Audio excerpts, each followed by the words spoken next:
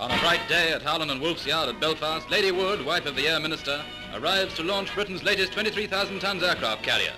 Sir Kingsley is here too, but little do they or the mighty crowd realize that the day is to end in drama and tragedy.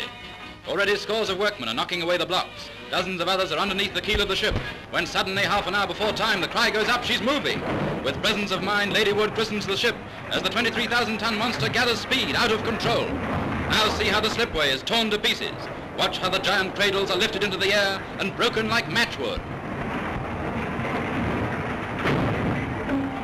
At this moment, 22 people are being injured and 1 woman is being killed. And our cameraman further down the slipway gets one amazing shot before he too is knocked over in a swirl of timber. There he goes! And with little check swinging from side to side, the Formidable gathers more speed as she dives down with a roar of dividing waters.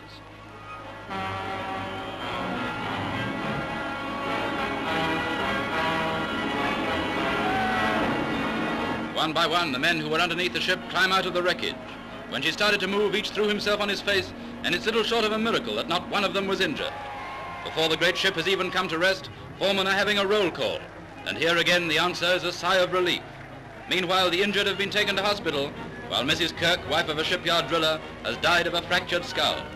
But her death proves to be the one note of deep tragedy, for all the other injured are able to return to their homes after treatment, and a hurried inspection proves that the hull of the Formidable is undamaged. Although at one point she swayed from side to side, she was so perfectly balanced on the slipway that in other respects the launch was normal. So a feeling of relief and thankfulness spreads across the shipyard that looks like the aftermath of an earthquake. What might have been a horrible disaster will go down in shipbuilding history as the ship that launched herself.